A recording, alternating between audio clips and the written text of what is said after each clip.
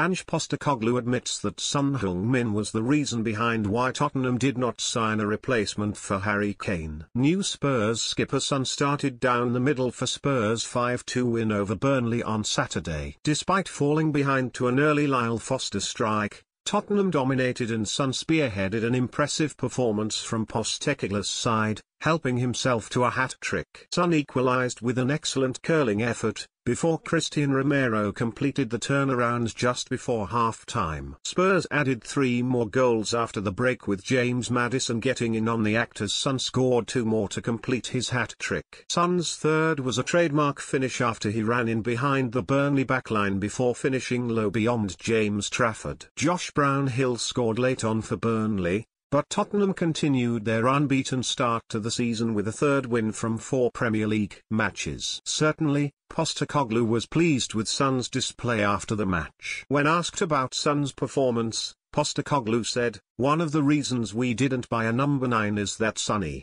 central or wide, has all the characteristics to play in any system. I have a picture in my head of what I want the team to look like, and we are still building.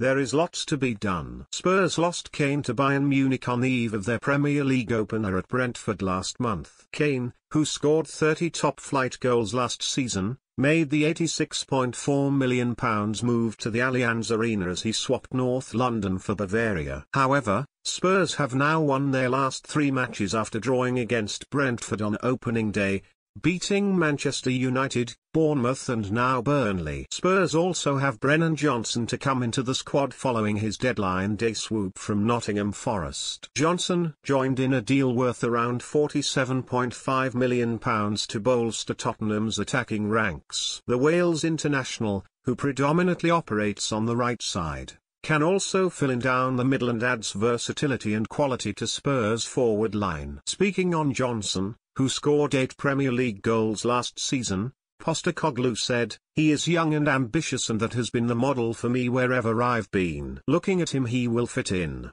He's hungry and wants to take his game to another level." Tottenham have signed a striker this summer. Alejo Vélez arrived in a £12 million deal from Rosario Central, but he has not made an appearance yet. Should Tottenham have signed a replacement for Harry Kane despite Son Heung-Min's strong performance as a striker?